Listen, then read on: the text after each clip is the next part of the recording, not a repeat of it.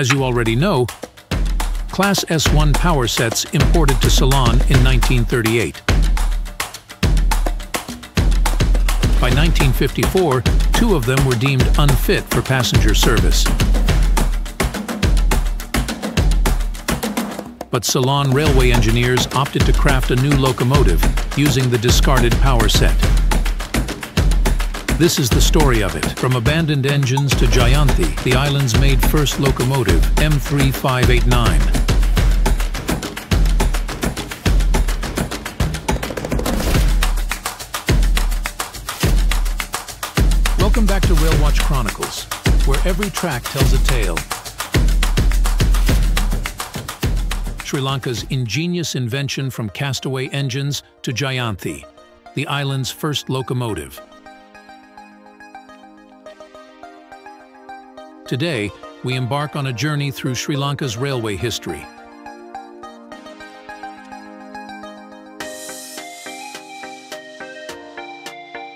To a time of resourcefulness and innovation. It's 1956, and the Ceylon Government Railway faces a dilemma. 2 S1 class locomotives, battered by years of coastal service, languish in retirement. But instead of sending them to the scrapyard, Chief Mechanical Engineer P. Rajgopal has a bold vision: to breathe new life into these machines, to birth Sri Lanka's very first locomotive. 18 years earlier, in 1938, 3 S1 power sets arrived in Ceylon.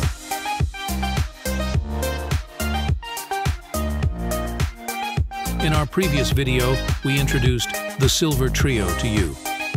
These British titans hauled passengers along the scenic coast, their rhythmic chugging echoing through coconut groves. But time and tide take their toll. By 1954, 2 engines were deemed unfit for passenger service.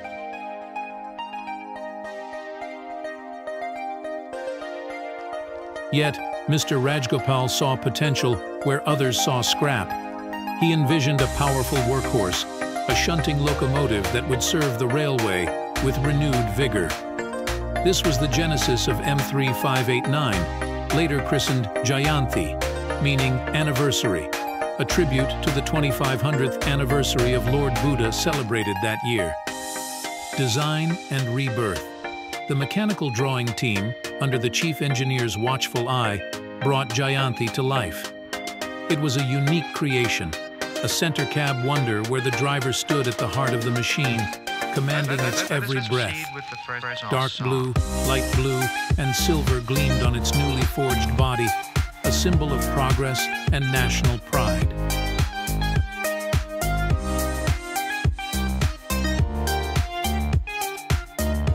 On September 5, 1956, Transportation Minister Maithripala Senanayaka officially declared Jayanthi operational.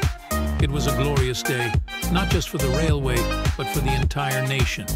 Sri Lanka had built its own locomotive, a testament to its engineering prowess.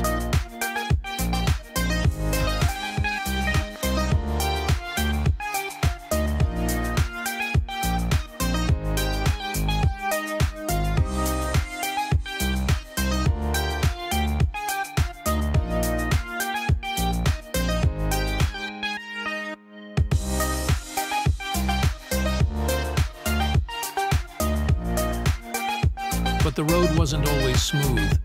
Designed for shunting, Jayanthi found passenger service on the Anuradhapura-Medawachchiya line taxing.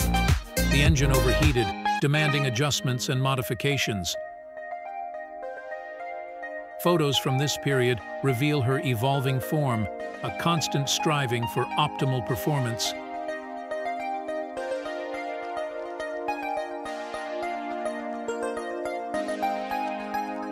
Legacy and mystery.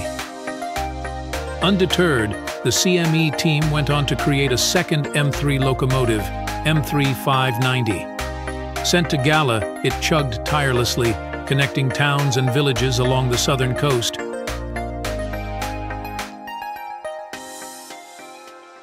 Today, however, these pioneering engines remain shrouded in mystery. Few photos and scant records tell their tale, but their legacy lives on, a whisper in the wind, a testament to the ingenuity and determination of a nation. We must not let Jayanthi's story fade into oblivion. Let us delve deeper, search for the missing pieces, and bring her story to life. Let the rhythmic clatter of her wheels once again echo through the ages, a timeless reminder of Sri Lanka's pioneering spirit. This is not just a story of a locomotive, it's a story of ambition, of overcoming challenges, and of shaping the future. Remember, even the most forgotten engines can spark the flames of innovation. So, let's keep searching, keep exploring, and keep the spirit of Jayanthi alive. See you next time in Railwatch Chronicles, where every track tells a tale.